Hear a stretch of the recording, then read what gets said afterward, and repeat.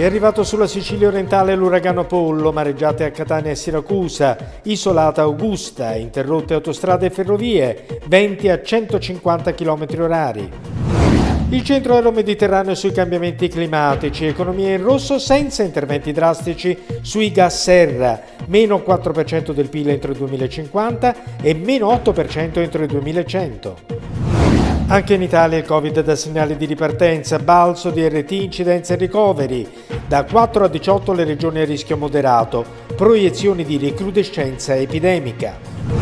Una manovra per un paese che cresce. Così Draghi il giorno dopo l'approvazione in CDM della legge di bilancio e il PIL sale del 2,6% nell'ultimo trimestre, oltre la media europea. Roma blindata per il G20, stamane Biden dal Papa, poi vertice con Draghi.